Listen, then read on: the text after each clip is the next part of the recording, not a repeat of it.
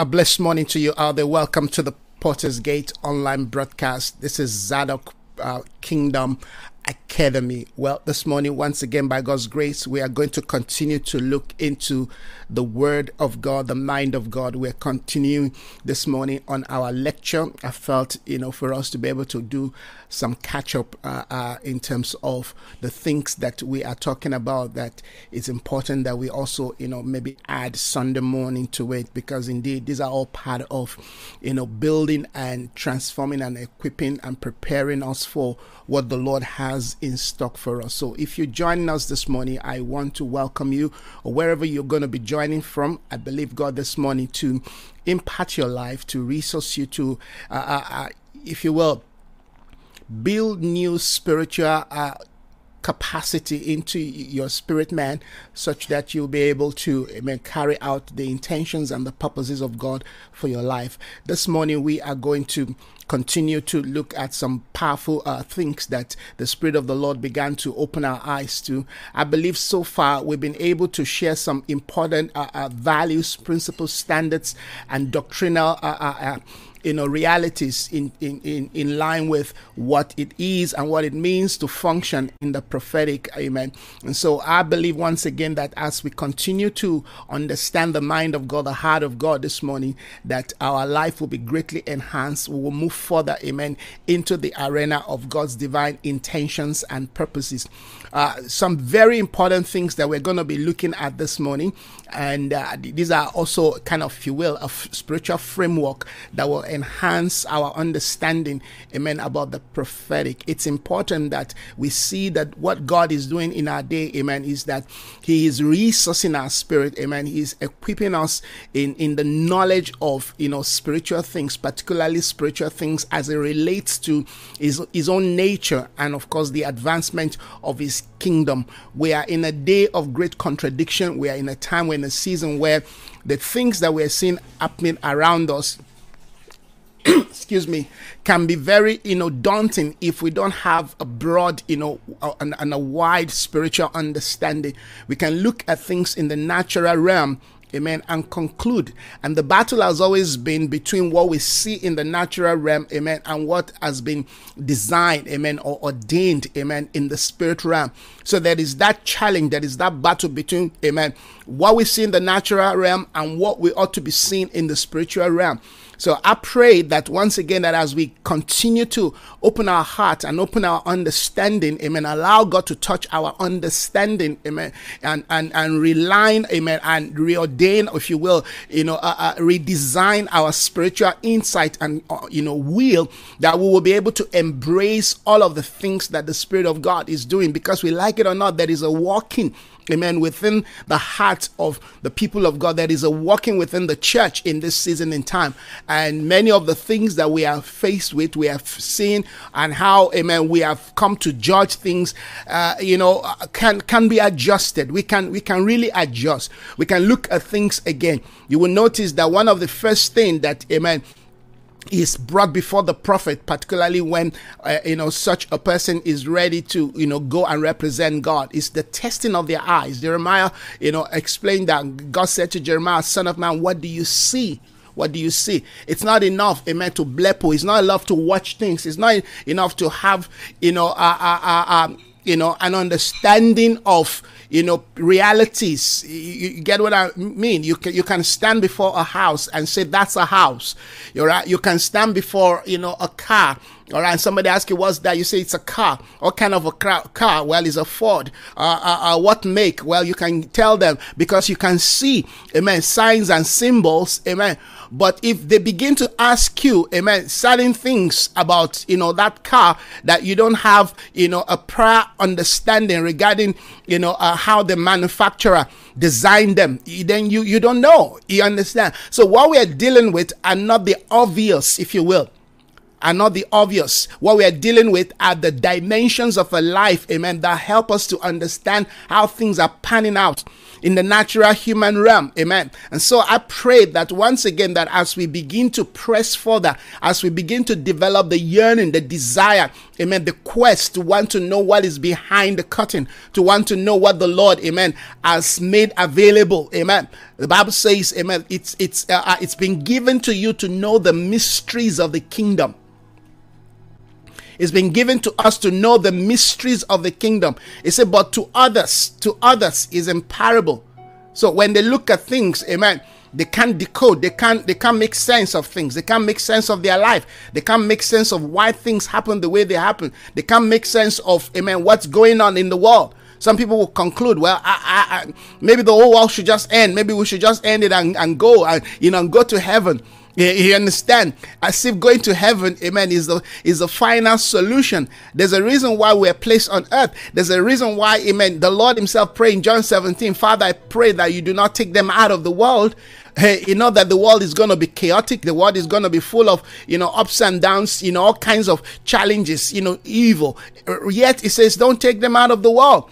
All right, he's coming for a glorious church without spot, without wrinkle, without blemish. So we read scripture and then we just conclude based on what we have read, but not allowing, amen, the word of God to help us to interpret what the Spirit of God is saying, such that we are postured in a way that we are able to precisely and accurately relate and relay, amen, yes, what the Lord is doing within our space or beyond even our space. So these are not days, amen, to be ignorant. My people will always perish for lack of knowledge. All right, we cannot talk about spiritual things if we're not searching, if we're not seeking, if we're not yearning for knowledge, and not knowledge from anywhere, not knowledge from from any human understanding or some religious value system. Somebody may ask, so what then, amen, gives us the confidence that what we are reading, amen, in the Word of God, amen, is the basis for truth, is the basis for understanding and interpreting life? Well,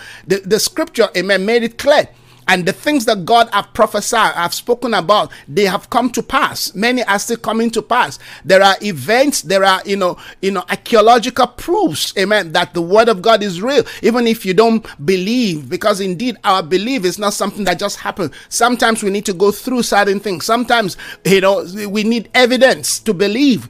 But the reality is, amen, you can count on the things that God has said in his word, amen. You can count on the Bible, you can count on the word of God, because those are the very foundational basis, amen, to embracing your journey. Because what's the use, amen, of wanting to know, the prophetic, or want to have a desire or go, in the directions of the prophetic, while you don't even have the basic foundation of your love, of your, trust and faith in God and in the things of God. You get the point that I'm making? So these are very important principles, amen, that we are looking. Our faith must be established, amen, on truth. Our faith must be established, amen, on the counsel of God, amen, on the testimony of God, on the testimony of his word, amen. We must be believers. What we believe is important, amen. It's not enough to just say, I believe. Our belief is not blind. Our belief, amen, is connected to sound understanding. Yes, and that's why we're praying, amen, that the spirit of understanding be given to us, because we can know things. We have the ability to know things spiritually, because we're created that way. We have the ability to know things spiritually. People, before they gave their life to Jesus, you will hear them say, well, I sense something. Something said to me, I feel something. You understand? That's part of, their spirit man, amen, trying to communicate to them, even though, amen, that spirit man has not been awakened to know, to understand how to relate and how to communicate. And some will run to all kinds of places. They will run to, people with familiar spirit. They will run to, soothsayer and all of that. But you see, God has established within man all that man needs, amen, to become and to fulfill, to understand, to interact, to relate with him, amen, and to, of course, his environment. The things that God created, amen, are designed to be both spiritual, amen, and natural in interaction. Excuse me. They are designed to be both spiritual and natural. Now you'll understand that in the fall, man lost, amen, that sense of spirituality. We lost it. We lost it. But when Christ came, amen, he redeemed us back. Now we have the sense. Now we have, amen, if you will, the desire and the passion and, the ability, amen, to not only to return back to God, but to begin to understand, amen, his ways and to understand who we are, amen. And of course, to understand life. It's amazing that, we will take for granted that we need to know who we are. Many a times what we claim we know about ourselves is far-fetched from who we are. Amen. Because the enemy has done all kinds of things, things to give us wrong view, wrong identity, wrong sense of, our belief system, wrong philosophy. And so our conclusion is always wrong, even about our own self. Excuse me, even about our own self. It's going to take you to begin to know the Lord, to begin to trust God, to begin to understand God's intention, God's plan. Amen. And that begins by reading the Word of God. Amen. Reading the Word of God does something to your spirit. It awakens the spirit man. Amen. Reading the Word of God. Amen. Shut down, amen, the voice of the enemy that has been ruling you. You shut down so many things in your life. Amen. It gives you access to begin to rediscover who you are. And it's from that point, amen, that you can begin to make informed decision. How many people in the sense of, well, I'm highly educated? How many people have gone to school, have all the degrees, yet their life is still upside down, still dysfunctional? Because intellectual knowledge does not really, amen, point who you are to you. And that's why you find highly, educated people, amen, going to all kinds of places, all right, searching for so-called light, searching for truth, searching for a way out, because they know that, amen, to excel in life, to succeed in life goes beyond just intellectual knowledge. You have to have, amen, some form of knowledge that speak into a dimension that you cannot relate to, but it's calling you. And this is where the concept of, you coming to the Lord, giving your life to Jesus, is not a one-way ticket just to go to heaven. It's about you, first of all, rediscovering who you are in God. Hallelujah. I'm saying this may sound elementary, but they are the foundation, they are the basis, they are the framework, amen, that defines how we grow. You can be in church, and be doing all the church thing for years and never really discover, amen, who you are, the basis of your purpose in life, the call of God upon your life, the intentions of God, amen, what to do. How many times have we made decision, amen, from our intellectual, position, only to discover that we're wrong? And I'm not saying that, amen, we should not have intellectual knowledge. In fact, we should increase in that, because that works, amen, with, amen, the knowledge of God that has been awakened in our spirit. That works with, amen, our spiritual, if you will, awareness. Amen. They work together. What we are looking for is unity, is unism. Hallelujah. Is coming together. Amen. Is every aspect of our life. Amen. Spirit, soul, and body, mentally, emotionally. Amen. Yes, coming together and functioning in harmony to bring glory to God. That's what we are looking for. Not, having sight in one area and then in other areas of our life we're so blind. That's not what we are looking for. We want to understand all of the counsels and the will of God for our life. We want to understand, amen, all of the purposes of God for our life. And this requires that we develop, amen, what we define as a prophetic spirit. A prophetic spirit before we begin to go and mature and develop into, amen, maybe being called into a prophetic office, amen, before we develop, amen, into, even functioning in a prophetic giftings. First of all, we need to develop a prophetic spirit, and that is very powerful, because when you do that, then there are certain things that you're going to avoid, amen.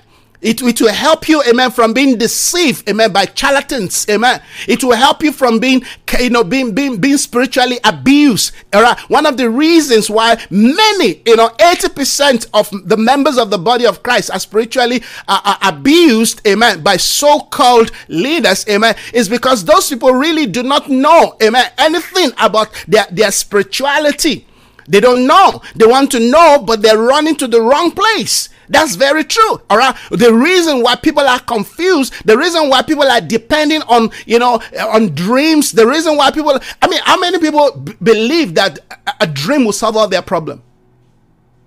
That, a vision will solve all their problem. But these are very minute in the rankings, in the direction, in the structure, amen, of spirituality. When you give your life to Jesus, when Christ is in you, when Christ lives in you and Christ functions, amen, you allow Christ to function the way he ought to function because he gave you a will. You can choose, amen, to allow him, amen, to have all of you, or you can choose to give him some part. And that's what you're going to get. So when we give our life and we say we've given our life, amen, we have been converted. It means that we are no longer living via, amen, the systems of this world. We're no longer operating. We're no longer thinking, amen, the way the world wants us to think, because there's a narrative, there is a pattern of how the world system, amen, wants us to think. Romans chapter 12 tells us that, amen, be not conformed to this world, but rather be transformed by the renewing. That's where the battle is. Many of us have given our life, so-called given our life to Jesus, but our mindset, amen, our thinking, our belief system is still, amen, strongly influenced by, amen, the world standard.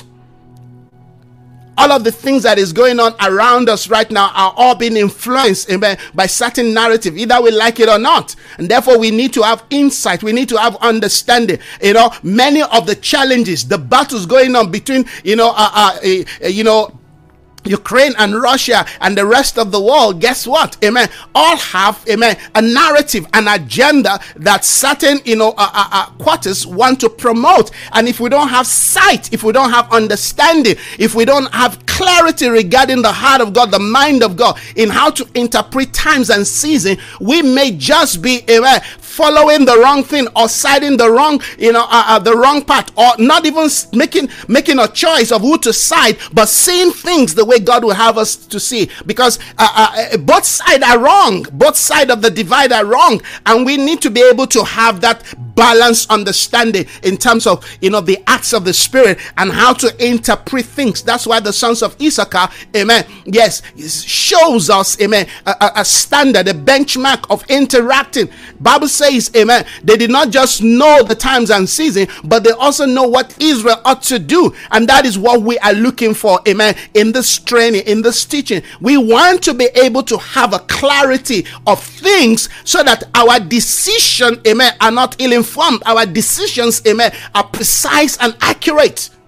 The essence of the prophetic, amen, and the prophetic spirit is to be able to see things, amen, in their true color, to be able to understand how things are, amen, how things, it relates, amen. Not look at things on the face value and then conclude. No, if you're speaking to me, I don't just listen to you. I'm listening to the things that you're not saying. I want to understand, amen, the motive, the agenda. Every conversation, amen, has got an agenda. Every conversation has got a motive. There's something you want to sell to me. There's something you want me to buy. You want me to understand that you're not saying. All right, that's what I'm trying to listen to, so that when I'm replying you, I'm not replying just to what you're telling me. I'm replying to, amen, the agenda behind what you're not saying. Hallelujah. You see, Jesus knew the heart of men. They were saying something, but they meant something else. That's why, amen, we've got to understand this principle, amen, of the testimony of Jesus, the basis for defining the prophetic nature. You see, before we get to the prophetic act, a lot of people are moved by the prophetic act. They move by an action. They move by, hey, somebody walk past. I was watching a man of God, very popular here in Southern Africa. He was walking past in the church. Of course, in the church, you know how they do it. It's always an act. It was supposed to be in that prophetic mood. He was walking past. He said, I see this man. I hear you. Your name is... He said, those are acts. Those are acts. The whole atmosphere, is an entertaining, atmosphere. Now that's not prophetic. That's not prophetic. The prophetic is not. It's not a performance. That's why I'm saying, before we even go into the office of a prophet, before we begin to understand the protocols of the gifts, amen, of prophecy and of the prophet, we need to understand what, amen, the prophetic spirit means. We need to know, we need to have a clarity in terms of what is the prophetic spirit. Because once you know the heart, the core, amen, of something, then it's easy to understand how that thing works. It's easy to see, amen, that this thing is not working the way it ought to work. And that the word of God, amen, has explained to us. So you can see the direction that I am taking this subject. I don't just want you to be carried away by a gift. Gift will pass away. Even the office of a prophet, the scripture says, will pass away. But the prophetic spirit will never pass away, because the prophetic spirit, amen, is the very manifestation of the Christ life in us. And that will never pass away. Prophecies will cease. Prophecies will cease, the Bible says. But the prophetic spirit will never cease. Even when Jesus comes, amen, and he reigns on earth, we will still be operating in the prophetic spirit. That's why the Bible says, he who do not have the spirit of Christ is not of him.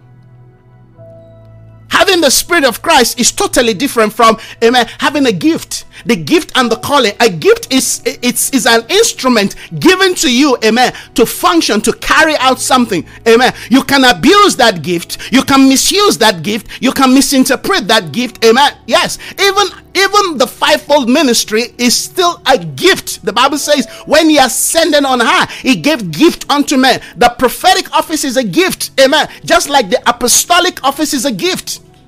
But the prophetic spirit is not a gift. It's the life. It's what we breathe in and we breathe out. It's how we walk. It's how we see. It's how we move. It's how we respond to life. The prophetic spirit, amen, is the very heart of the very nature of God, which is love. We're going to talk about that. And love is not just about, an action we carry out. It's first a condition of existence in the Lord.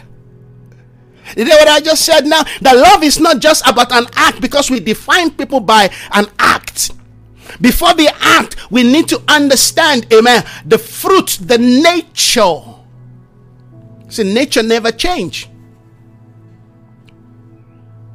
That's why the battle of man today is to have a nature change. We have imbibed the wrong nature because, amen, Adam and Eve had the wrong fruit. So we are still struggling with all kinds of values because, amen, we are being driven by a wrong nature. The Spirit of God ought to be our default nature. The Spirit of God, amen, should be where we live life. The prophetic spirit is all about, amen, how you live life. It's not about performance.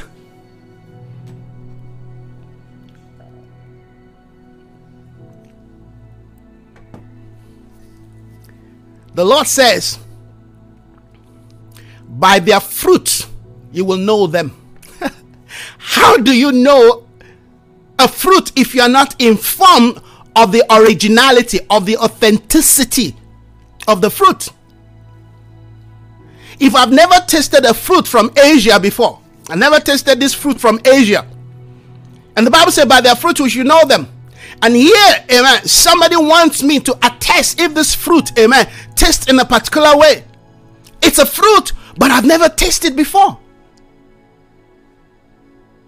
Thank you so very much, man of God. Really appreciate your joining this morning. Amen.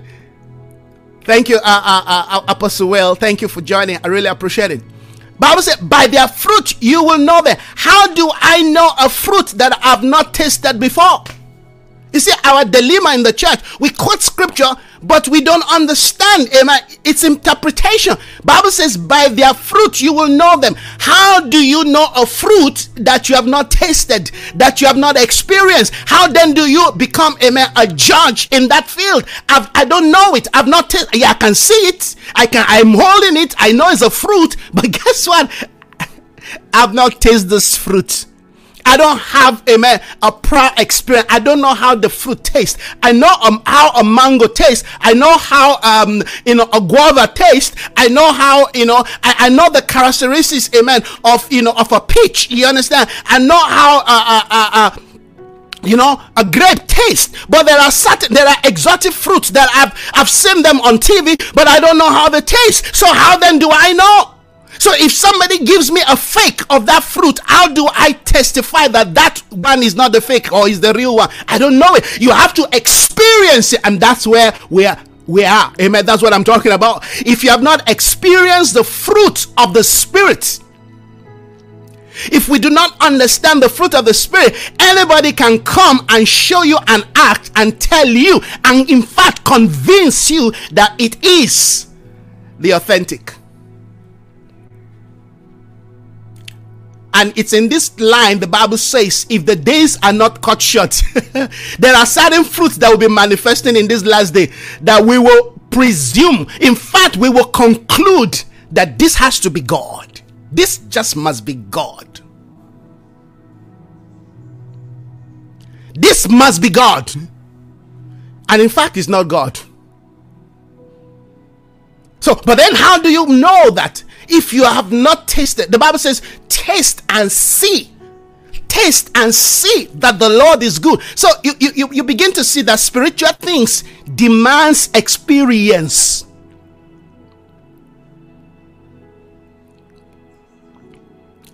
Demands experience. They said the testimony of Jesus is the spirit of prophecy. Now, when we hear prophecy, what comes to your mind? The Spirit of Jesus, that's Revelation 19:10. The Spirit of Christ is that the testimony of Jesus is the spirit of prophecy. What comes to your mind when you hear, amen, the spirit of prophecy? I'm sure you will imagine, because you see, our imagination also needs to be reformed, needs to be transformed, because the enemy has shortchanged certain concepts, certain idea, certain expectation, certain imagery. When you hear a prophet, what comes to your mind? When somebody said that's a prophet, what comes to your mind? When you hear, oh, that person is operating in the prophetic, what comes to your mind? All of these are things that we're going to deal with in this study.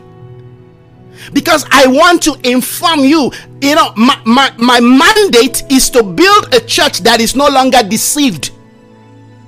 My mandate is to see that we inform, amen, the next generation of prophetic, leaders, amen, both men and women, who will not be moved by performance, but who will be looking for fruits. In every act, they are looking for the fruit behind it. Because when you are driven and carried away by a performance and you miss the fruit, not only are you deceived, but you may just expose the entire congregation, the entire family, amen, to deception. How many families have opened, their homes to, people who call themselves prophet but operating in a familiar spirit? How many families are giving, all kinds of money, all right, to, all kinds of people in the name of, they're coming to pray for us, they're coming to protect us, they're coming to do God knows what. I mean, I grew up in that kind of a family. I've explained this when I was, still a teenager. Every Friday, there's this group of people that come, looking so haggard and looking so dirty, looking so unkept, in the name of the prophetic. In the name, these people are prophets. You see this guy, he's got dreadlocks, he's got all kinds of, the beard is unkept, and they all wear, even the white garment they wear, all right, is dirty. But you must see how, my granny and the people, you must see how they respect them. When they come, everybody's like, because these are the people of God. Alas, it was a lie. Till today, there are people who are supposed to be in positions of leadership, people who are the aim of affairs of our political destiny, people who are leading nations, governments, who, amen, on Sunday morning or Friday night, God knows, they run to certain places in the name of protection, in the name of, prophetic, in the name of, what's going to happen tomorrow, particularly in Africa. No wonder we are still backwards. No longer why we are not developing, because our image, our understanding, our view about what is defined to be the prophetic, amen, is skewed, is inaccurate. Many of us, even when we give our life to Jesus, amen, we have not changed that imagery, that understanding of what we define to be the prophetic. And therefore, amen, we have what is called a carryover mentality, a carryover, perspective of what we define to be the prophetic. So we don't even know, we can't define, amen, a true prophet from a fake one, from, a charlatan one. We don't know. We don't know the difference. You say, how do you know that? Look at the church. Look at the people that our people are running after in the name of the prophetic. Look at their life. Compare their life, amen, to what the word of God says. Compare, amen, what you see them do. Compare their lifestyle, amen. Just compare their lifestyle to what Jesus says in his word. That's all. You don't need some, deep revelation to know that, hey, this one is not a true prophet. You just need to compare and contrast. Compare and contrast. Just look at the word of God and compare to what you're seeing. Tomorrow, if you see me do things contrary, amen, to what the word of God says, then stop listening to me, that I'm not a true prophet.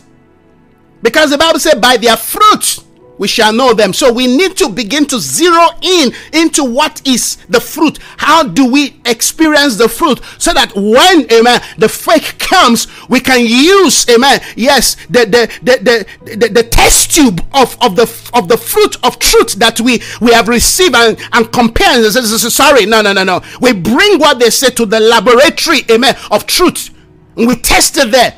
Hallelujah. And then we conclude, oh, that's right. Oh, no, that's wrong. The Bible says one should prophesy, two should judge. Who says you can't judge prophecy? You judge prophecy by judging, amen, the bearer. By first judging, amen, the container. Because the container will either enhance. If the container doesn't matter, then the Lord will not take years in training, in preparing. Excuse me, I said if the container, if the vessel does not matter to God, then God will not take, amen, yes, donkeys of years in training and retraining before he sends his people out. Elisha will not be pouring water, amen, before Elijah, for 22 years. Jesus will not call, amen, his disciples to live with him if training does not matter. Paul will not take Timothy under his leadership, amen, and build him until he's released. If training doesn't matter. Oh yeah, there are exceptions in the word of God that God uses certain people that are not trained, and God will always do that. But amen, if we want to be called and we want to live life the way Christ lived his life, then we need to embrace the principle of God's word. God used the donkey. The donkey does not need to be trained. You see, we've got to understand the context of scripture. God will use, an harlot. A harlot does not even give in our life, doesn't know, but God used her to carry out his purpose. There will be those exceptions, and we will have many of those exceptions in this last day, but we need to know how to divide the line between those exceptions and, amen, the core, the values, the principles of the word of God. God can use your boss. God can use anybody. God will use, in fact, God is using the devil. But that doesn't mean that God will see evil and take evil and say, I want to use evil because I need to bring good out of it. So let me use evil. God hates evil.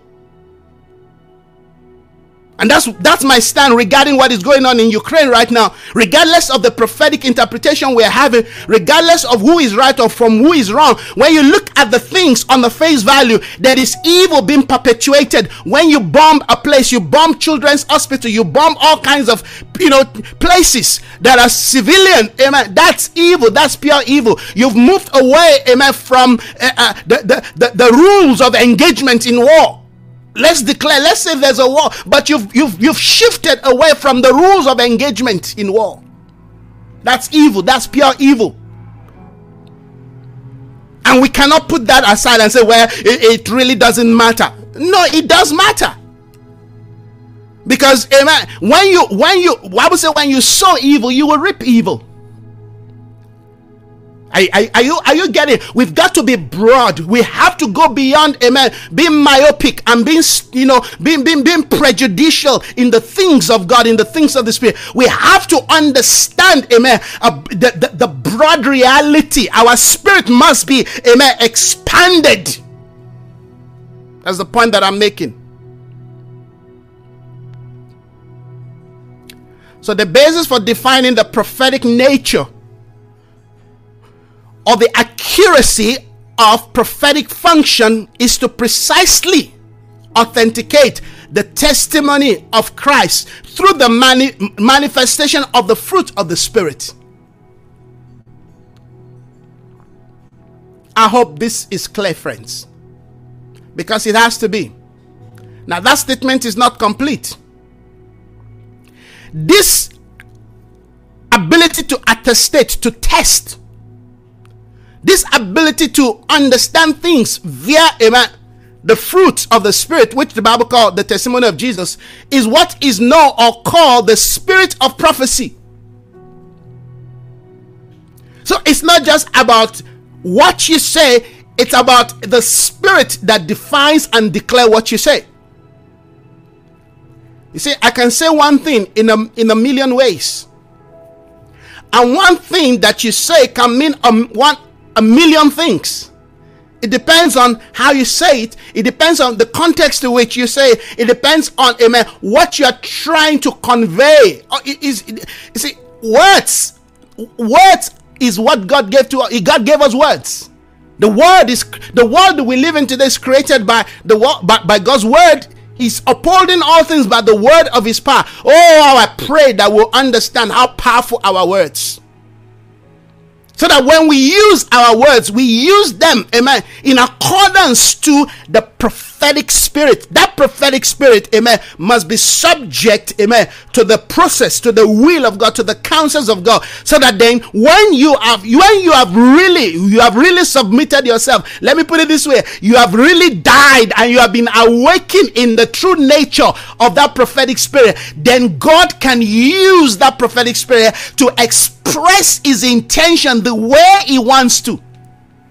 So you're not the one manipulating the spirit. It's the spirit manipulating you. It's the spirit, in fact, controlling you. The Bible says Jesus was led, driven, amen, and carried into the wilderness. You know, there are places you don't want to go to. But if the spirit is leading you, there are things you don't want to say, but the spirit is leading you to say it. There are things that will make you look okay, that will make you, sound okay and be accepted generally.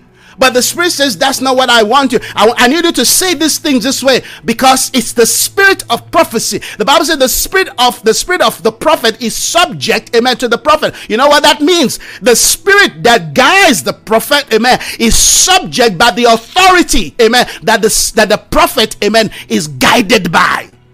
To as many that are led by the Spirit of God are the sons of God. It's not the final manifestation of what you said that matters, amen. It is the Spirit that propels you. It is the Spirit that drives you, that leads you, amen, in the direction, amen, of what to say and how to say it. Prophecy is not just giving words. It's also about the maturing, the development, amen, of the grace of God in your life, in saying it the way God will have you say it. This is what is known or called the spirit of prophecy, established on the solid biblical doctrine. Can you see? You will never run away. You will never be able to run away, amen, from the spirit, from the doctrines of the word of God when it comes to the spirit of Christ. You will never be. You can't separate, amen, doctrine from spiritual things, because it's doctrine that guides us. Doctrine is like the GPS that guides us, that leads us to our destination, to the place that we want to go. If there are no doctrines, we will end up, amen, practicing spirituality as, the Buddhists do it, as, the Hare Krishnas do it, amen. In fact, as Muslims, do it. That's why today people don't see the difference. Some people don't see the difference between, Christianity and Islam. They will tell you, but we are serving one God. They will tell you, but we're all serving the same God. What's your problem? Why are you making this a fuss? Can't we just unite and just get over things? There are so many similarities, amen, in other religions, amen, to Christianity. In fact, there's a lot of similarity between, amen, Judaism, amen, and Christianity. But there's a sharp difference. There's a big difference between Judaism and Christianity. You see, I study religion. I study religion, so I know, I've seen this thing, and you will see that many of our pastors, because they lack doctrine, because they have not studied, amen, they don't have theological knowledge, they don't have doctrinal knowledge, because doctrine means that you will sit down. This is not where the Spirit is moving me now. No, you have to sit down, you have to be taught, you have to learn, you have to read books, you have to make reference, amen, you have to make research, yes. You have to read history. You have to go into archives. You understand? You have to watch things and then come to conclusion. There's a logical conclusion in doctrine. And that is important. Jesus, hallelujah, read the scripture. He read the Torah. He understand. And he said to them, this word is fulfilling your ears. So if we don't have, amen, a clarity, a balance between being moved by the Spirit, amen, and being guided and being led, amen, by sound doctrine, we will end up in error. We will end up, amen, being deceived. We will end up, amen, doing things that are extra biblical. We will hear things that do not sound, biblical, but we will not be able to challenge them because we do not have a reference, a basis to challenge them. I've been in trouble, amen, challenging so many things that I've heard, that I've seen, that are not biblically sound. They sound okay to the hearings, but biblically, they don't sound right. And so I challenged it. And then I got into trouble.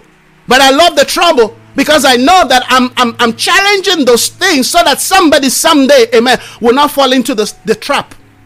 You see, there's a deceptive trap that we can easily fall into if we don't have doctrine. What is doctrine? Doctrine is consistent, amen, to the very nature of God, to the way Christ, amen, will have us live life, amen, and do things, amen, and look at things and speak things, amen, and behave.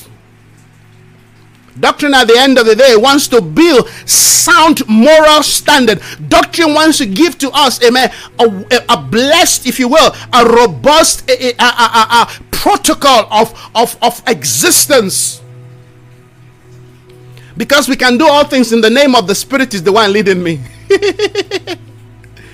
We can do all kinds of crazy things in the name of I'm being led by the Spirit. Somebody can wake up tomorrow and say, well, I'm led by the Spirit, to divorce my wife and go marry. Or I'm led by the Spirit, amen, yes, to leave this church.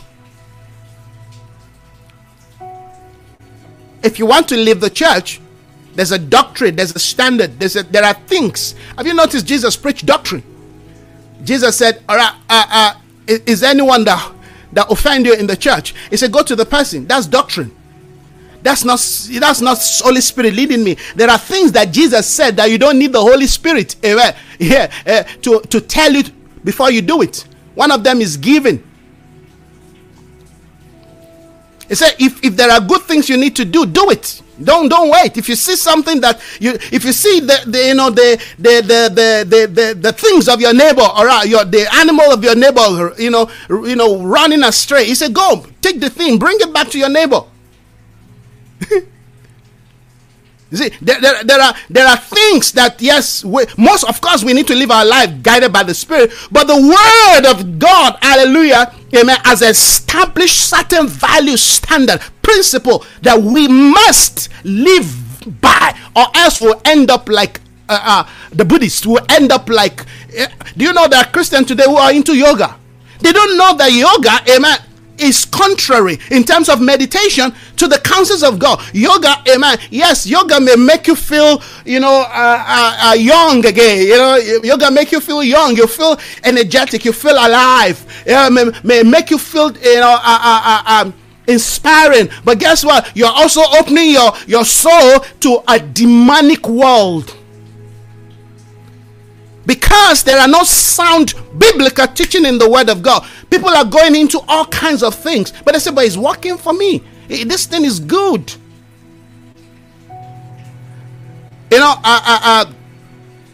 Our sister Tina, shared some things with me yesterday, because she's in Asia.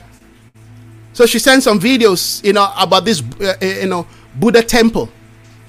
And you must see the people who are making comments about people that have visited those temples. The Bill Gates of this world, all the powerful people, people that people hail. And they basically were hailing Buddha.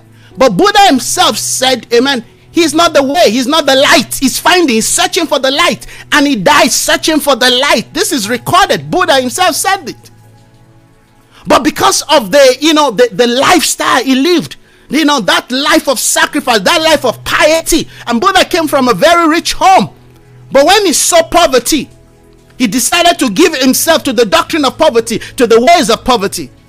But you see, he was trying to find salvation by his good works. But we know that good works will never help anybody. No matter how my good works attract a people, it is not the way. Jesus is the way. We don't understand what that means until we begin to understand the struggle of man in terms of searching for peace.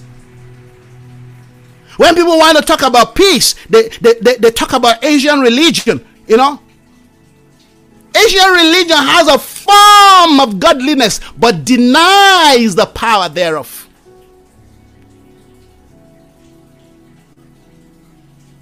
There are all kinds of, teachings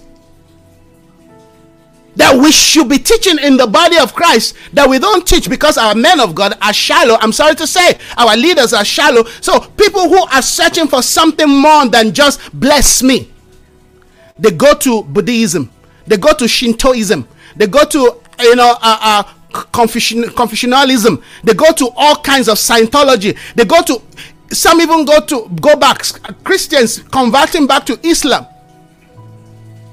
because they believe that their teaching seem to be more authentic, more practical, because people are forever searching for something. You see, we want to pay our way, we're forever paying piety, and that's why some Christians today are going back to Judaism, because there are all kinds of rules. You see, people love rules and regulation, but those rules and regulation, the more you pursue them, you will never be able to fulfill them. But when you come to Christ and begin to practice what Jesus says, I'm telling you, you have peace. But that peace may not come immediately, but you will develop, because you see, the soul will always pretend to offer to you the truth. The soul will always pretend to offer to you life. The soul will always pretend that it knows it all. Especially if you don't know what the Spirit is all about, when you have not been exposed, amen, to the true way. You have not heard true doctrinal, biblical, sound doctrine. In fact, many of us by nature hate it. Jesus said, go do likewise. The guy got angry. Is somebody getting what I'm trying to communicate to us? If you live life the way the Lord will have you live it, I'm telling you, you're going to begin to discover things that you've never discovered about your life. And then the way God is going to be exposing you to truth will cause you to see your weakness, your frailty, your fear, your doubt. Many things we practice, we call Christianity today, are far-fetched from the truth. It's like the same man searching for Buddha, searching for, Shinto is for Shinto, chatting for all kinds of, Eastern religion. It's amazing. In Africa, we go into African religion. We go into all kinds of, sacrifice, because that's what we believe. We believe that if we do those things, if we practice those things, our life will get better. But you see, doctrine will correct those things. It's easy to give money, to give something to things, to offer your God knows what, to help. It's easy to do that when you have more than enough. But when you don't have at all, when you have your life at your last, amen, and you're supposed to share, that's when you realize, and this is what people are looking for. How do I share my last? Because they think that by sharing their last with somebody who is in need, they find this sense of peace, and then that opened the door for them to enter eternal life. Sorry, you've been deceived. So when Jesus said, I am the way, I am the truth, I'm the life, no one comes to the Father. In other words, there's no other way. There's no other religion. There's no other pattern. There's no other direction. There's no other spirit. Jesus says, all who have come before me are thieves. You know what I was talking about? All who have claimed that they know the way to God. I've heard some of these powerful, celebrities, including Oprah Winfrey, say, Jesus is not the only way to God. As if Jesus is not God himself. Are you seeing? We are touching some very core fundamentals in terms of the prophetic, so that you don't jump into a wrong spirit, a false spirit, a familiar spirit in the name of the prophetic. Prophetic things can be judged, and you need a sound doctrine, to be well established on a prophetic foundation. Or else you'll be building spiritism in the name of building spirituality.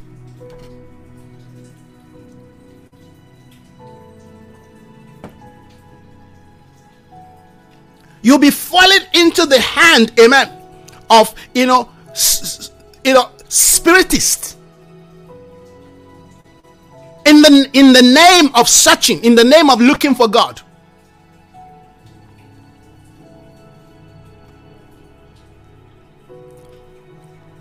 Thank you, Father. I love what we're talking about.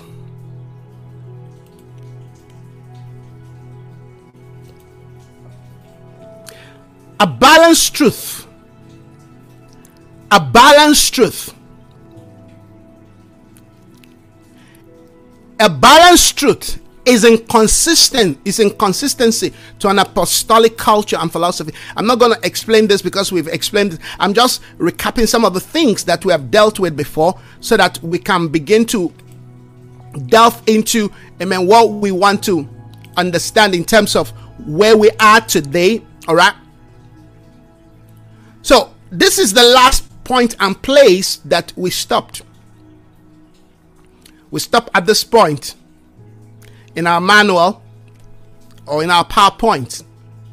Finding the core of the prophetic spirit within the character life of the redeemed spirit. And that's what I've been explaining. Trying to finding the core. What are we trying to do? We're trying to prevent ourselves from. We want to understand, because listen, even if you are a prophet or you are functioning in the prophetic gift, or you've seen some prophetic trace in your life, and every one of us, you have it, amen. It is important that we understand. I was thinking about this morning, and I said maybe what I should do is kind of write some highlight 21 reasons why you need to develop a prophetic spirit. One of them, of course, amen, is for you not to be deceived. Secondly, is for you not to be spiritually abused by so-called prophets. Another reason, I'm just bringing all these points out by head, not have written them out, is because it's your spiritual heritage. It's because it's your spiritual heritage. Another reason why you need to have, a prophetic spirit It's because you need it to make accurate decisions. You need it for accurate decision. You need it for clarity of direction, because the Holy Spirit, amen, is a prophetic spirit. The Holy Spirit will always lead you into things to come. The Holy Spirit will always show you. But if you don't have a prophetic spirit, even if the Spirit is speaking, guess what? You're not going to hear. And if you're hearing, you're going to be responding, amen, yes, negatively, or you're going to be responding, amen, inaccurately, like we saw the young, amen, Samuel did. So maybe that's something we need to, explore, 21 reasons why you need to develop a prophetic spirit. Maybe that's even a book, just a few points that will help somebody out there to understand, because the nature of the days that we're entering, like I said, demands that we upscale, amen, that we build, that we come to maturity. You see, we can't come to the fullness of Christ according to Ephesians 4 if we're not talking about these things. If a church is not talking about this thing, if a spiritual leader is not talking about this thing, if we're not imparting this truth into our members, they will be deceived. They will be led away. They will be led astray. They will be cajoled. They will make wrong decisions, and amen, everything will come back to us, because when those problems happens, they will still come back to you, man of God. Yes, solve the problem for me. So let's do this teaching. Let's continue to find this point. Amen. Finding the core of the prophetic spirit. Remember, we need a prophetic spirit before we walk in a prophetic office. We need first a prophetic spirit. It's like building a house. I can liken this teaching to the building of a house. You don't start building a house from the roof. In fact, there won't be a way to build a roof. You understand? You don't start buying material for building a house by building the finishing part, the roof. You start from your foundation. You start from the basis. That is what I have done in this training, in this teaching. Well, that's what I'm doing. I'm starting from the core, from the foundation. In fact, from the footing before the foundation is built. I'm starting from the ground, how we dig the ground, the footing of the foundation. You see, before you have a foundation, you need to have a footing where you build your foundation. What's the kind of ground you have? In the teachings we did years ago on the principle of redemption, I talk about the concept of the footing, how we came to Jesus, amen, what led us to Christ. All of those things matters to how we see Christ. You see, and they inform our expectation about spiritual things. So even our footing must be corrected. There are wonderful people today who just have a total dysfunctional understanding about the things of God, but they're nice people.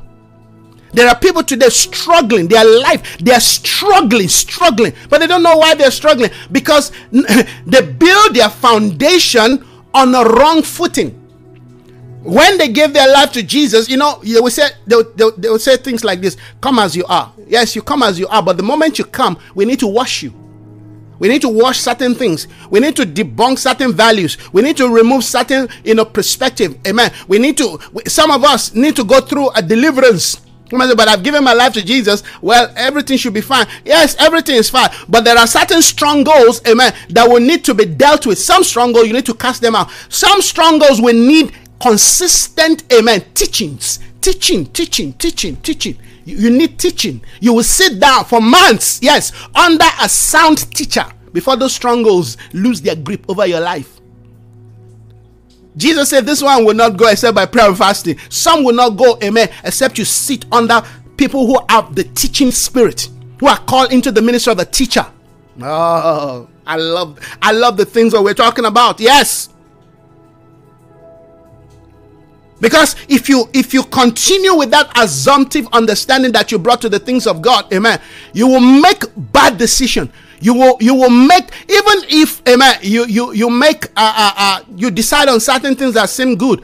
In the future, when there are contradiction, when there's a problem, you will wrongly conclude that maybe you made the wrong decision, because you're not sure. You're not certain about, amen, the foundation of your decision. You see, all of this thing is about how to live life effectively that glorify God. So finding the core of the prophetic, amen, spirit within the character, of the redemptive spirit. That's what we're dealing with. I said it is important, amen, that as we go on, or before we proceed further into this training, which of course we've been proceeding, we need to find, amen, and understand what formulate. That's the key word. What formulates, what brings together, what shape, what creates, amen, what formulates the life of the prophetic. There's a prophetic life. What formulates the prophetic life, amen, that I've penned down. All right, I'm going to show you now. What formulate this prophetic life that I've penned down, amen, in this few points. What are these few points here? Let's look at it. Let's look at it. There are few points that I've penned down. I think they're about 24. I'm seeing, oh my word, oh Lord, 37 points. This 37 points, amen, as the Spirit leads me, formulate what you call a prophetic, amen, spirit, or a prophetic nature. Remember, functioning is a given. Functioning, amen, functioning is an after effect, is a manifestation of something you have built, of something that you are, of something that have been processed, of an experience. You see, what I'm doing right now is a function. But this function comes because, amen, I have done my research, I've done my findings, amen, I've prayed, I've done all the things that I need to do. I'm not just coming, amen, saying things. No, you see, many a times we look at a function and we're like, wow, I want to be like that. Wow, I covet that. Oh, that's good. But are you ready to go through the process? Are you ready to go through? You know, it's like the work of an athlete. A good athlete, amen, begins to train for a day event.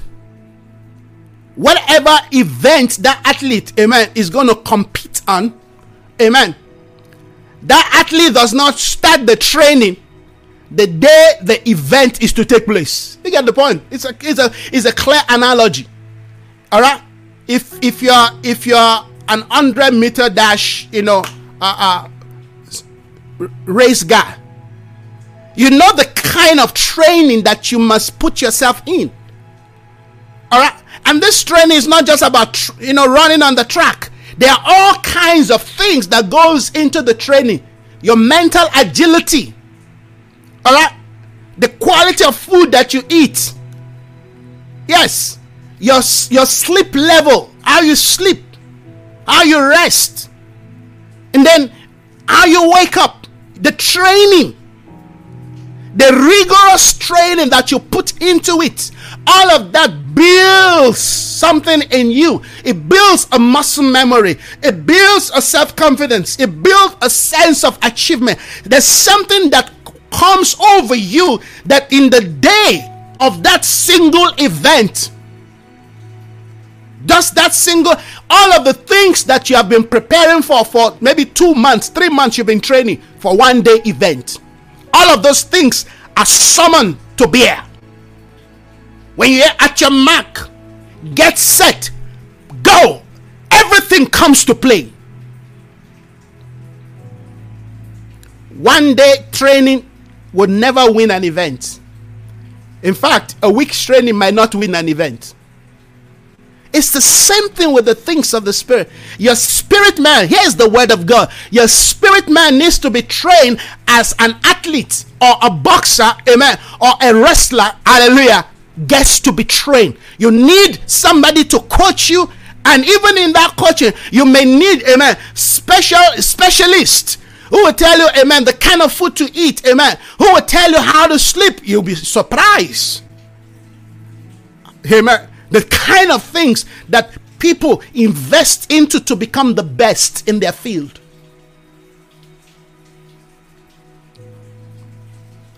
Being a good sportsman, amen, is like preparing for entrepreneurship, for preparing to go into the world of business. And that's the way, amen, I see my work. This work to me It's a business. The only difference is I'm not doing this business to make money. I'm doing it to advance, amen, the life of the people of God. I'm not doing this business, amen. Jesus said, must I not be about my Father's business? What he's saying, what he's highlighting there is, amen, I've put all my energy, my focus, my priority is to see that the intentions of God, amen, are done. And if I must do it, I must do it deliberately. I must be deliberate about the things of God. You see, I'm deliberate. I'm very deliberate. I've been always deliberate about the things of God.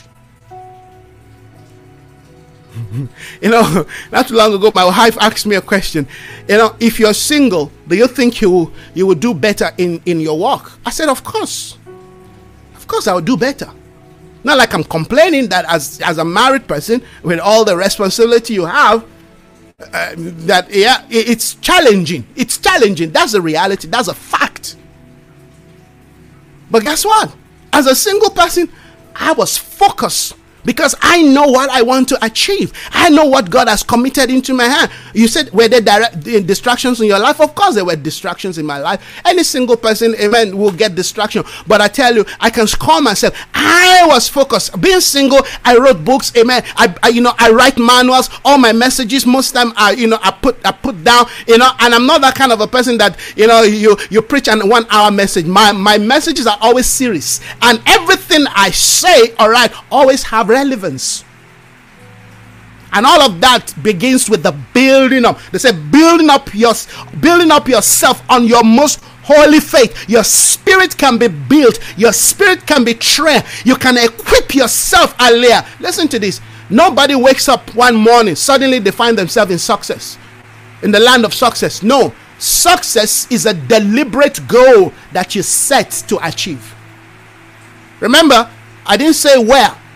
Success in anything. It could be success in becoming the best, a tennis player. It could be success in developing the best industry in the field of agriculture or in the field of God knows what. It could be success. Whatever area of life that we are called to function, we are called to succeed there, not to fail there. And to succeed in any area of life, you need the same principle. You need to wake up at a particular time. You need to be deliberate in your decision. You need to know, hallelujah, how to relate with people. You need to know how to commit yourself. You need to be somebody, amen, who keeps the time, amen. You need to know, amen, that when you fail today, that doesn't make you a failure. That you must try again tomorrow. But the experience of yesterday's failure, amen, enhances you to succeed today. Success, amen, is an attitude. It's an attitude. It's a state of the mind. Success is a state of the mind. I am a success, amen, in my calling, in my field, in my assignment. I can boldly tell you that in this field, in this place God has positioned me, I am success. I walk, I know because I know, and it's clear. The things that we have done, how we are transforming life, the inputs that we are putting into it, we are seeing the result all across the globe. But that doesn't come because I fold my hands or I just wish, I don't see the people that I'm preaching to, so I can just do whatever. No. I am very aware that people depend on the things that we're talking about. I'm very aware of the lie, of the deception out there. I'm very aware of the falsehood that has been promoted, that has been purported out there. I am very aware, and I'm aware that whatever I say must counter those things, must open the eyes of people to the truth. And amen, if they apply it, it should change their life. I'm very aware of that. So you have to be deliberate when it comes to the things of God. If you are wishy-washy, you don't know, should I? No, then you are not ready for the things of God. You have to be deliberate. I am deliberate when I'm teaching my children, when I'm telling them this is how life is all about, because one day I want them to grow up, hallelujah, and manifest a responsible, a teenage life, adult life. You understand? You have to be deliberate. You have to be determined. Sometimes, they look at me as like, you disturb us. Yes.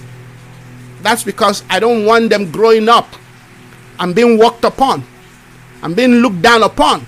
You know, I don't want somebody looking at their skin and say, because of your skin, you are disqualified. I don't want anybody, amen, taking advantage of them. So I'm building them up, amen, mentally, emotionally, spiritually, physically. You're teaching them about money, money management, how to manage money. When you're given money, you don't spend all the money.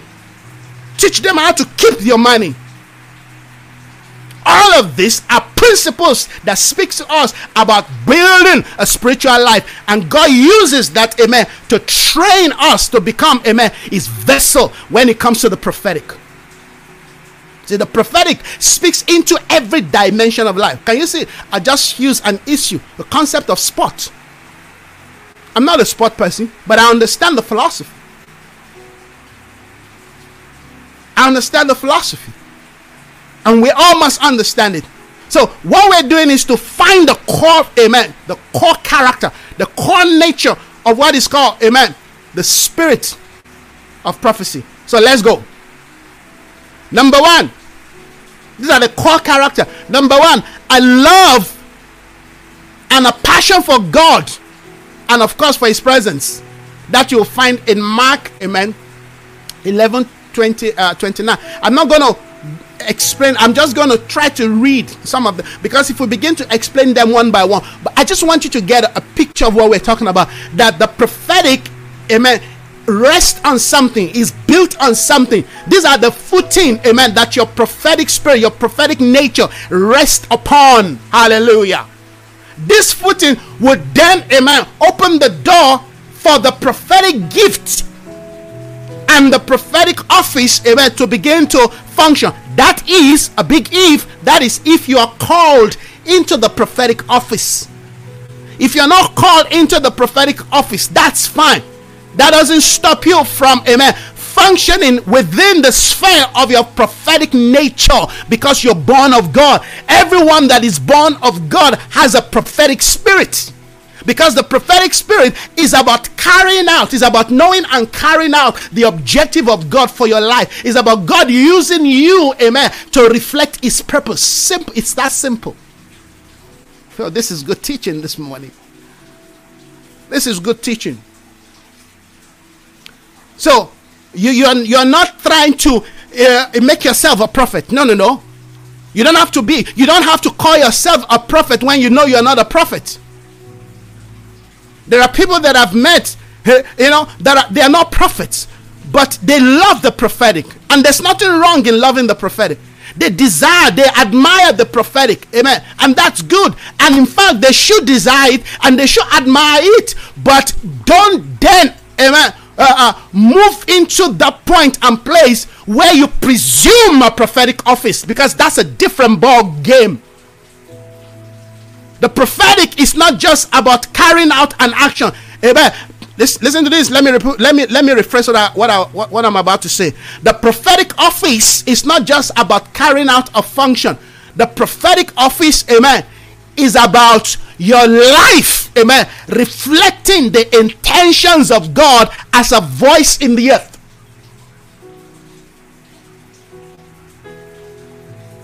You don't want that. You don't want to covet that. I'm telling you. I would rather you stay. Let me see if I can stand.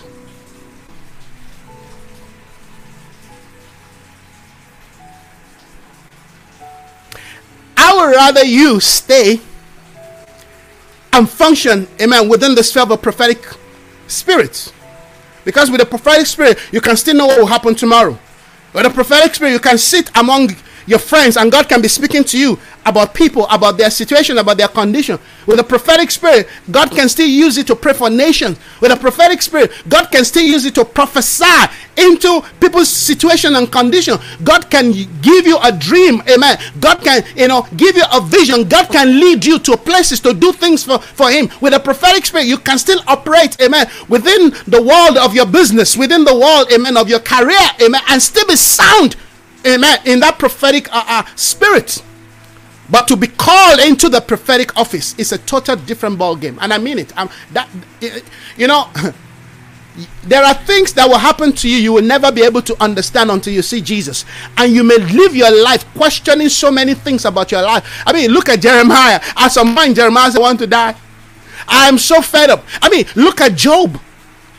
Many who have been called into the prophetic, amen, at some point, they have wished that they died. Literally, God, take me out. I've been there. I've said to God, Lord, I am so fed up and I'm tired. In fact, I want you to just take me away. I'm tired.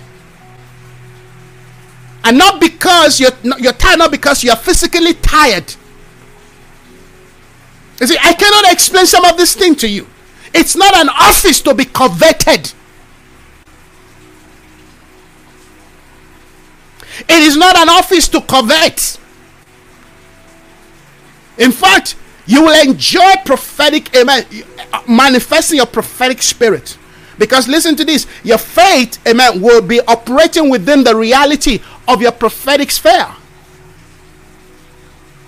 I mean, as a priest, you're called priest. Everyone should be a priest if you have given your life to Jesus. So you should be able to function, amen, within that priesthood with a sound, with a strong, with a mature, amen, prophetic spirit. But don't covet a prophetic office. But if you're called into a prophetic office, and guess what? Most time we're called into a prophetic office even before we give our life to Jesus. But we need to grow and discover the office. So it's not because, well, I'm so good, I'm so faithful, in the things of God, and therefore God says, because you've been faithful, so I'm giving you a prophetic office. It doesn't work like that. You are called before the foundations of the earth.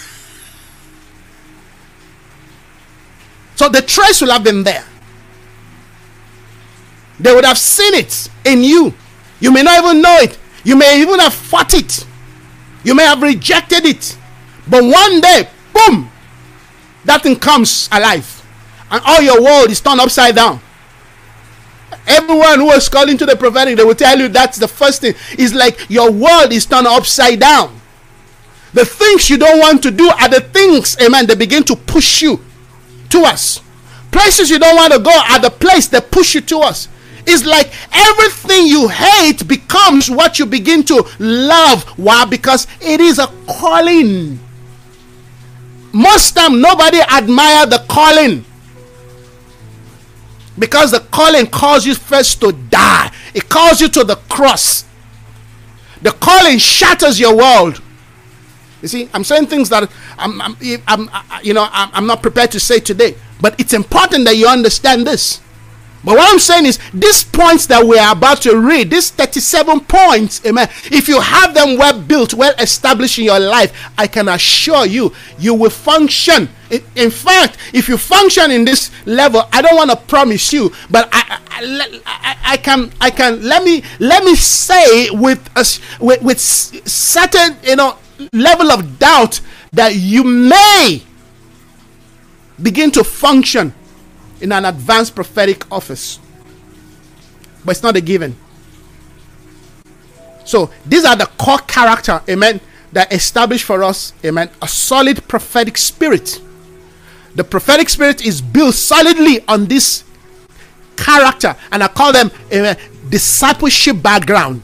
You must have this concept in your. If you don't have them, then go build them up. If you have this manual, if you will, write these things out, amen, and paste them somewhere you can see them daily, and pray these things, amen, these points that I've put down. So I'm gonna read through this, and then I'm gonna be done for this morning. All right, we said the number one thing, amen, is a love and a passion for God. Not a love and a passion for the gift, not a love and a passion for an office, not a love and a passion for something else, but a love and a passion for God and His presence. Now, how did I come to this conclusion? Of course, you will know the scripture in 1 Corinthians 13. 1 Corinthians chapter 13, verse 1 says, if I speak in tongues of men. Now, these tongues of men, we're talking about, an expression of the highest quality of mental capacity. There are people like that. When they speak in tongues of men, when they speak, you can't flaw You can't flaw their word. You can't fault their word. They are almost like an oratory. I mean, a good example of such people in our day is Barack Obama. When Barack Obama speaks, I mean, you can see he's got words, he's got the expression of word, and he uses that, amen, to charm people. He's a black man, but when he speaks, you don't see his skin. There's a level of intellectual, capacity and competence in him. Even though he made bad decisions. In fact, many of the decisions he made were bad, but he made them, amen, disguised, amen, behind those fine words. Fine words can deceive us, but fine words are good. You see, I'm not an oratory. I make mistakes in my word, but I know what I'm talking about. I know what I want to say. Even if I can't find the right lingua, the right, phraseology, but I know what I want to say, because words are spirit first. See, my spirit, I know what I want to say. And it's important we understand this. It's God that gives us the ability to speak forth. Amen? So, he said, if I speak in the tongues of men and of angel. Oh, wow. I don't know if anybody have heard tongues of angels. I don't know if anybody, I've had conversation with angels. But there's something Paul called, amen, the tongues of angels. Angelic tongues. Angelic language. That's basically what it means. Language of men. There are people that can speak more than one language. They can speak French. They can speak, German. They can speak, many of the African language. They can speak all kinds of language. They just, and they are fluent. It's a gift. But Paul said, if I don't have love as the base of this expression, I am only a ringing gong or a clinging cymbal. You see, many will relate the prophetic to, a verbal ministry, and it is a verbal ministry. The prophetic is a verbal. What you see, if I cannot speak, if I cannot communicate, how do I function as a prophet? Somebody getting the point that I'm making? How do you function in ministry if you cannot talk, if you cannot speak?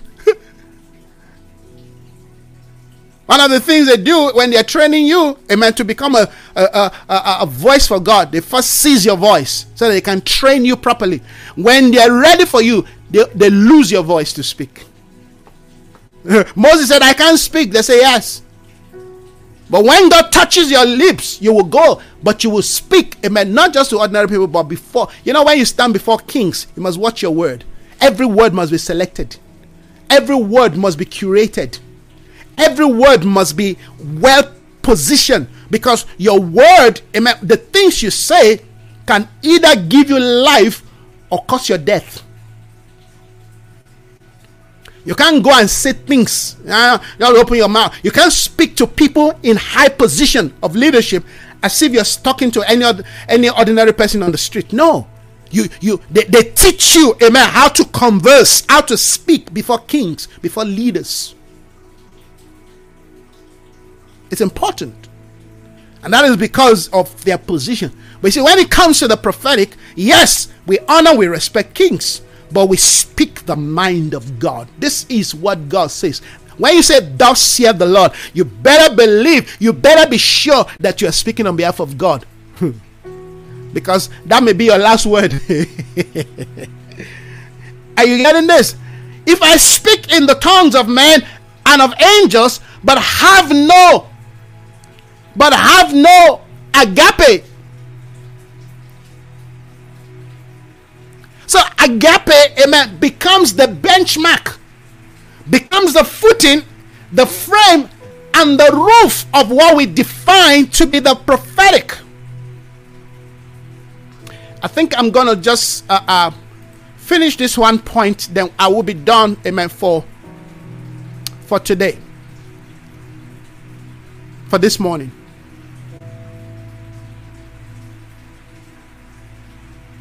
Our love for God and the presence of God, our passion for God and for His kingdom, amen, establish for us a solid footing in our journey, in our development into the prophetic office or the prophetic gift or even the prophetic spirit.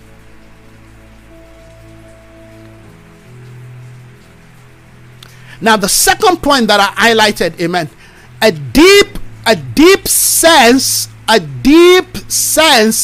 of the nature and the revelation of Christ, if I may add, of the ascended Christ.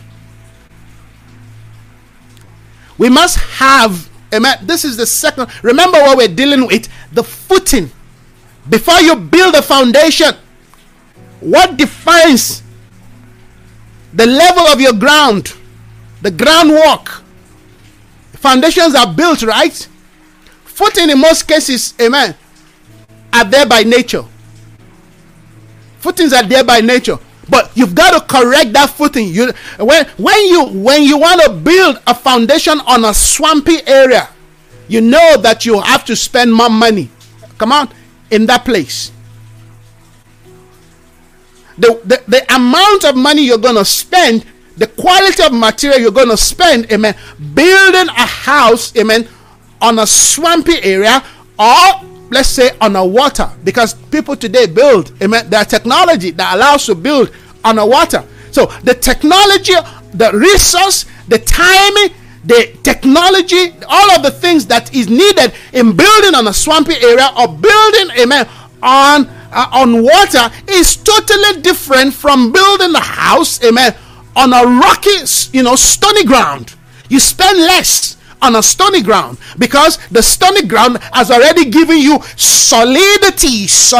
You already have solidity because what you're looking for, amen, in a foundation is solid. You want solidity.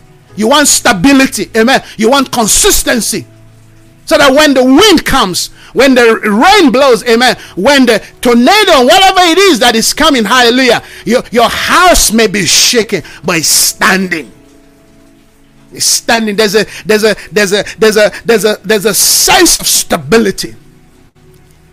But if you're building on a swampy ground, you're building on the ground, it's just sandy. It's sandy. And the sand itself has lost a nutrient. Sands have nutrient. The sand has lost nutrient. You're building on the muddy clay ground. You know that you have to do a lot of reinforcement. Yes. This is what we need, amen, in our approach when we come to God. We need all kinds of reinforcement. We need to be trained. That's why when people come to me, they're like, hey, I say, no, we need to go through training. People come to me and they say, man of God, assist me, help me. I say, okay, I'm going to send this book to you. I'm going to send this material to you. You study them, you work on them, then we will talk. And then we can begin to talk about. And some people just like, I thought you're just going to pray for me. You're just going to do it. I said, sorry, it doesn't work that way.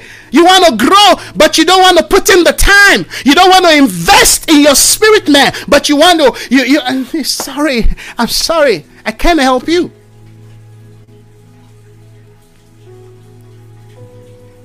If you want to, amen, become what God has ordained for you, yes, you need to learn to invest in the development of your spirit.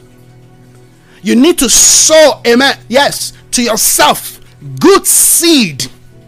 You need to sow into things that will give you solidity. I will expose you to material, not just my material alone, other people's material that I know that I can recommend.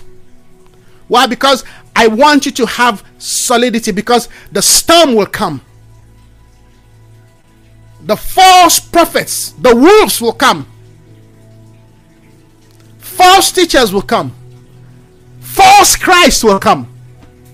If you don't have solidity on the revelation of truth, if you don't know how to test the fruit, how do you overcome? Oh no, just prophesy. Just lay hands on me. I just want to prophesy. I say, sorry, this thing don't work like this. Well, you see, that's how people have been taught. That's how people, amen, have been told. You see, I don't want you to depend on me all your life. I want to give you the resource.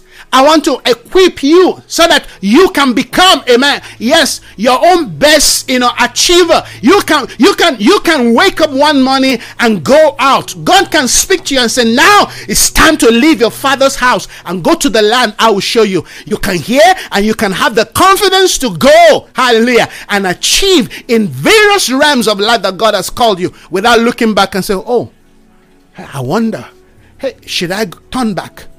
The Bible says the Lord will not delight in them, amen, who set their hand in the plow and are looking back. No, I want you to go for, so that's why I'm doing all this training. I'm teaching you. I'm giving you, quality time to build yourself, building up yourself on your most holy faith. Your spirit can be built, friends. Your spirit, man, can be developed. You can develop muscle memory in your spirit. You can develop the spirit of your mind. You can develop, amen, the ability to know things in your spirit. Yes. There are things called the things of God. You can know those things. You can become, proficient in the ways of the kingdom.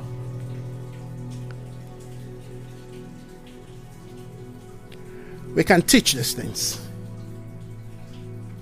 You can experience the things of God. You can build your spirit to the point, amen, that you begin to interpret even dreams and visions. Because when God begins to give us dreams and vision, we certainly need how to interpret them. The outpouring of the Spirit of God in the last day, amen, will be related to what? Yes, the outpouring of dreams and visions and prophecy. Those are the three things. I will pour out my spirit in the last day. Joel chapter 2. Your sons and your daughters will prophesy. On your old men, amen, I will pour out my spirit. They will dream dreams. Your young men will see vision. Your maidens, amen, yes, will prophesy. But how do you, amen, interpret dreams, vision? How do you prophesy if you are not trained in the things of the Spirit of God? You get my point? It's as clear as ABC. We need to put in the time. So we said, second point is a deep sense of the nature, amen, of the nature and revelation of Christ. You need to know Christ, not just Jesus. You need to know Christ, and then you need to know Jesus Christ. I'm not trying to confuse you. Jesus was the body, amen, that Christ walked in. Christ is the anointed. Christ is God. Christ, amen, is the third person of the Trinity, sent on earth, hallelujah, that inhabited the body of the Son of Mary called Jesus. That when Christ meets with Jesus, amen, of course, Jesus Christ became an expression.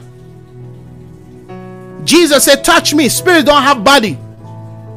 The Spirit of Christ took the form of a body, amen, was housed by a person. Just as we today, hallelujah, can be housed, amen. We can house Christ. Christ in me, the hope of glory.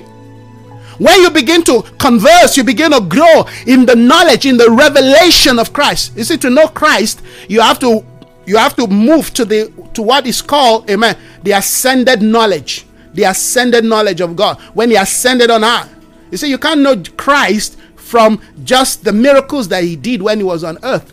You have to know Christ, because that Christ spirit came from somewhere. When you begin to know Christ, you begin to grow, amen, in the knowledge of Christ, the anointed one, the Messiah. Your life will change. Your perspective will change. Your understanding and interaction to life will change. And we say the testimony of Jesus Christ is the spirit of prophecy. So you begin to know how to act. You see, the spirit of prophecy is not just to speak. Sometimes the spirit of prophecy is an action, is a reaction, is a state, is a position of thinking, is how you look at things. Hallelujah. Okay, I'm going to stop at this last point. A passion to know and see God's word become flesh. This is something you have to you have to take. I'm talking about, amen, how to develop the core character that established for us, amen, the prophetic spirit. You see, the prophetic spirit lays the foundation for prophetic giftings and the prophetic office. Yes. So a strong desire and a passion for God's word to become flesh. So you don't just want the word to be there. No, you want the word to become real to you, and the word became flesh and dwell among men. This is where I'm going to stop this morning. Excellent teaching today. Excellent teaching this morning. I hope and I pray that the things that we have highlighted by the Spirit of God has built within your spirit man a quest, a yearning, a longing, a passion to know what is known as the more excellent way. Because that is my desire, that your life become the expression of the nature of the Spirit of Christ, which is prophecy, which is to proclaim and to declare. Thank you so very much, my dear sister. It is my prayer, it is my desire that the will of God becomes a manifest reality in your life. That you will not be deceived. That you will begin to know things and know people by their fruit. This is my prayer. Amen. Thank you, my dear sister Kumisa. Nice to have you join. We have to grow our spirit. We have to develop our spirit man. It's in when our spirit man gets developed that we begin to interact with the giftings of God. The prophetic, amen, is a gift. We can interact with it. We can know things. We can see things. We can hear things. We can represent God. Amen. No matter how wide, how big the thing is. No matter where we find our life, ourselves, amen, we can interact with the things of God. Yes. And we can be bold about it. You see, to be bold means that you are sure. And all of this thing does not mean that we have to necessarily be called into a prophetic office. Yet there are those that are called into the prophetic office. The prophetic office is one of the ascended ministry. And in the ranking of this ministry is the second. The Bible says first the apostle, secondary, amen, yes, the prophets.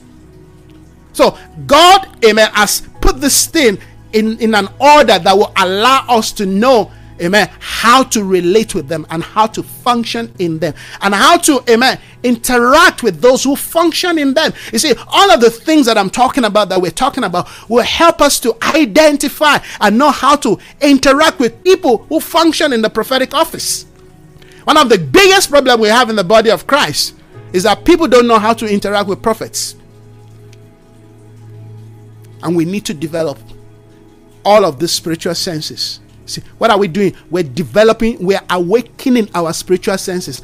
Just as our natural, psychological mind has been developed to the point that we make certain decisions based on our soul. Now we need to grow, amen, and develop and begin to make decisions based on our spiritual senses. Jesus knew things, and the things that Jesus knew, amen, guided him in how to relate with life on a daily basis. He goes to pray. He comes down, amen. He begins to take actions. His life was a full manifestation of the kingdom of God, of the reflection of the heart of the Father. Only what I see my Father do. So we pray this morning. I pray this morning, that this truth will be well seated in your spirit. That the Lord himself will continue to guide you and lead you and build you up. And give you an inheritance among them that are sanctified. It is my prayer that your spirit man will grow in every area, even as you continue to humble yourself. That there will not be a place of pride in you. No, that you will daily embrace the cross. The cross is the answer to the pride of man. That as you continue to embrace the cross and walk in that ancient path, in that straight and narrow path, that you will find rest for your soul. It's my prayer that Christ will be magnified in you, that Christ will be formed and shaped in every area of your life, that your existence will become indeed an effulgence, a manifestation of the will of God, that Christ's will, yes, will be done through your life, that the kingdom of God will flow in and through your life. Oh, that you will grow in all of the fullness of Christ, that you will live life, yes, in the expression of the love of God, that you will not boast only in the tongues of men, no, that you will not boast, amen, in the tongues of angels, but you will be established in the love nature of Christ, that Christ will be formed in you, Christ in me, the hope of glory, that your hope will be Christ, not the crises of this world, that you will not look at the crisis and give up, but you will look at the challenges of time and you will say, Christ, my hope is in you, my eyes are on you, my trust is in you, I surrender to you, you are my way maker, you are my hope, my peace, my joy, you are my provision, my help comes from you. This day I grow to become all that you have ordained me. Touch my lips, make my mouth like the pen of the ready writer. May I speak words of mystery, words of increase, words of peace, words of joy, words that will bring hope to the weary, that will bring peace and joy, yes, to the downhearted. This day I receive of your spirit. Pour your spirit afresh in my life. Stir your will in my life. Help me to live my life in honor, in the honor of your name. This day I surrender, I yield to the flow of the river of your spirit. I receive this day a fresh anointing, the anointing that destroys the yoke. May the yoke of slavery,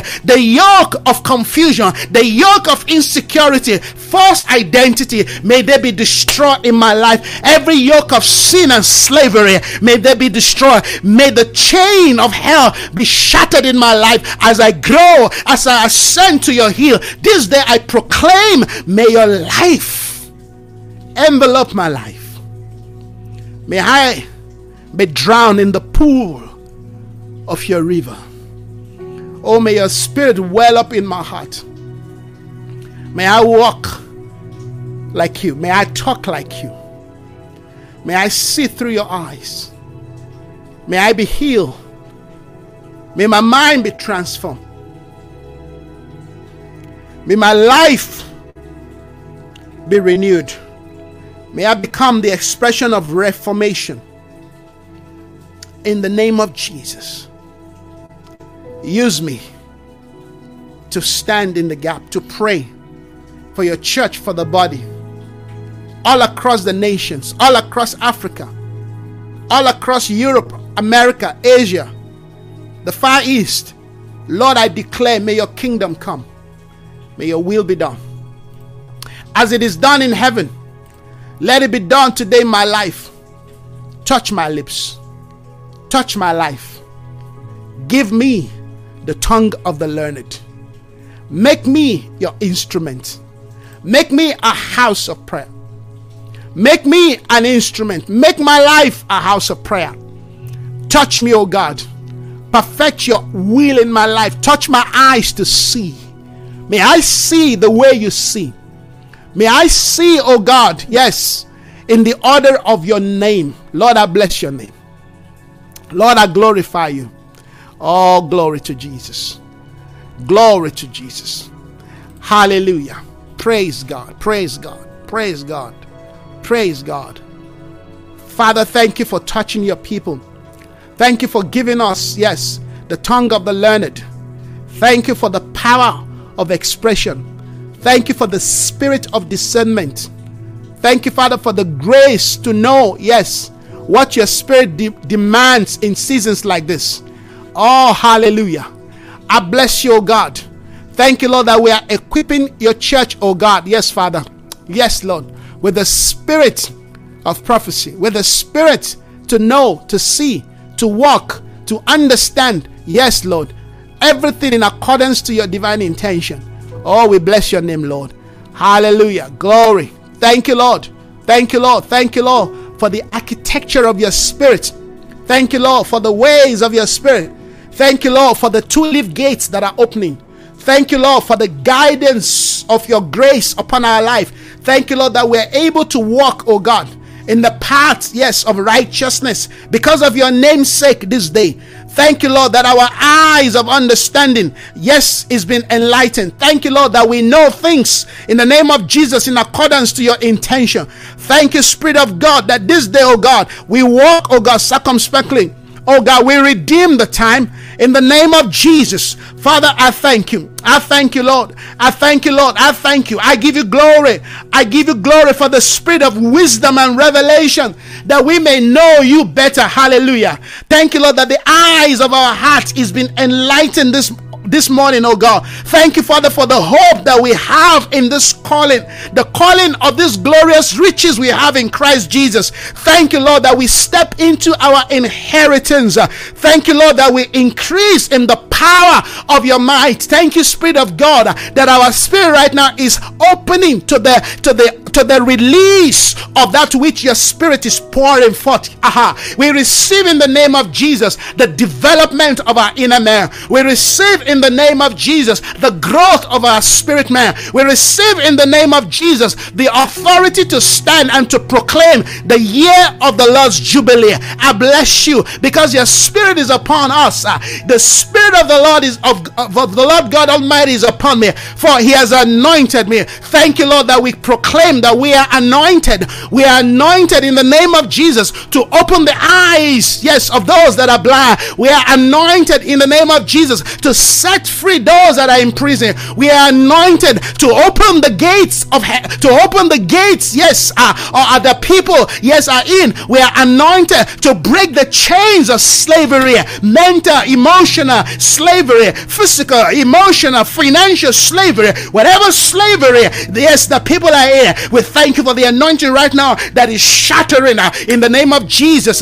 Yes, Father, those chains, I bless you, God, that we are able to proclaim the year of Jubilee. We proclaim, we declare the year of Jubilee. As you said to us, go forward. We go forward, Lord, this day. We excel, we advance, we are excelling, we are advancing, we are proceeding further in the name of Jesus. By faith, we declare that we are going further. We are overcoming in the name of Jesus. We are taking over. We are taking possession of the mountains. We are the Caleb generation. We are taking over the mountain. We are taking possession as we rise up this day. Yes, Lord, as a Davidic generation, becoming the tabernacle that you are restoring. Hallelujah. We bless you, God, that we are the priest, oh God, that will function in this new order of the third temple. We bless you for your spirit that is upon us. Thank you for the spirit of prophecy. Thank you, Father, for the spirit to prophesy. Thank you, Father, for your grace, oh God, to minister life to those, oh God, who need healing, who need hope, who need peace, who need joy. In the name of Jesus, we go forth in the name of Jesus. You said before them is like the Garden of Eden. Thank you, Lord, that we are able to transform the realms. In the name of Jesus, we honor you, we glorify you, that no weapon of the enemy from the fashion against our minds will prosper. Your church is rising up. The gates of hell will not prevail. This day I speak life to the church, to the body of Christ. I declare, church, arise, take your place, be renewed, be reformed, be empowered in the name of Jesus. Be positioned to advance the will of God. Begin to see with the sight of Christ. Begin to hear with the hearings of the Spirit. Begin to rise up in the capacity of a new man in the name of Jesus. I declare the blessings of God upon you, church. Arise, let the saints arise. Let the two, yes, edged sword be in their mouth. Speak forth this morning the word of God. Go forth and proclaim the liberty of the Spirit over the nations. I declare right now a change over the realm, over the sphere of this nation, South Africa, and the rest of the world. We proclaim the year of the Lord. We proclaim the judgment of the Lord. We proclaim a new day. We proclaim a new spirit. Arise and shine, for your light has come, church. The glory of the Lord is risen upon you. Be empowered in the name of Jesus. Be energized in the name of Jesus.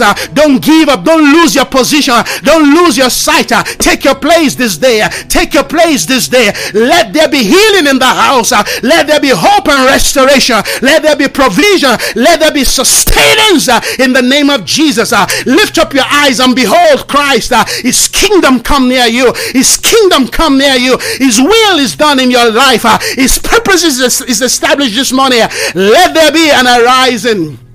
Come to the new level of the Spirit. Ascend to the place of divine functionality. In the name of Jesus. Oh, I declare this day all authority and power and dominion, yes, it's been given to you. Therefore, invoke the name of Jesus as a blessing over your space, over your life, over your home, over your family. In the name of Jesus, over your ministry, declare it. I will live and not die to declare the counsels of God in the land of the living. Lord, I thank you for your word that is going forth, for your intentions that is manifesting right now. Thank you, Lord, for this ministry. We're rising up. We'll continue to build up. Yes, build up, build up, build up the highway. We are building the highway of the Lord. We are the voice of one crying in the wilderness. Prepare the way of the Lord. Make straight his path. Father, we thank you. We glorify your name. Oh, hallelujah. Glory to Jesus. Our God is risen with a shout. His name is the Holy One. He rules and reigns over the firmament. His authority is unstoppable. His dominion is an everlasting one. Oh, hallelujah. Praise God. Praise God. Praise God. Hallelujah. Amen and amen. God bless you, everyone, this morning for joining us wherever you have joined us from, wherever you'll be joining us from.